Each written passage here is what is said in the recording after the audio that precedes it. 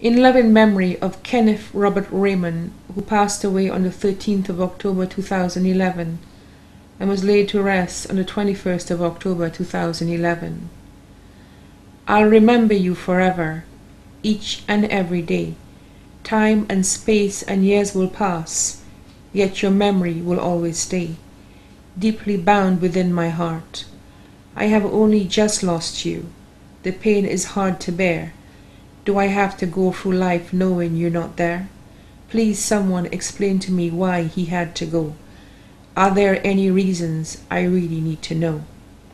I sit here and remember all the lovely times we shared, the talks, the laughter of everyone you cared. I am told the pain will ease in time, and I will think of him without a tear. And that will be impossible, as I need to have him here. He was my very world, in my ever-guiding star. Just kiss me softly on the cheek and tell me where you are. Words provided by his wife and family.